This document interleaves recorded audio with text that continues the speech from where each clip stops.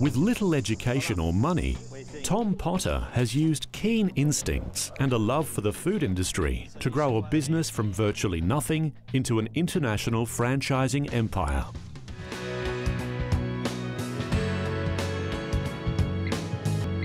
After a turbulent early life and career in rough and tumble regional Australia, Tom combined brilliance as a baker with a strong work ethic and an innate business sense to revolutionise the fast food industry.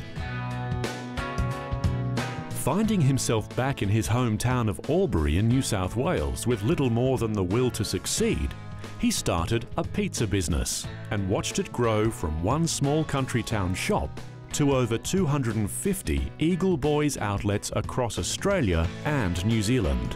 You let it cry. I don't want to. But he will still help to make a difference where it's needed, on where it all began.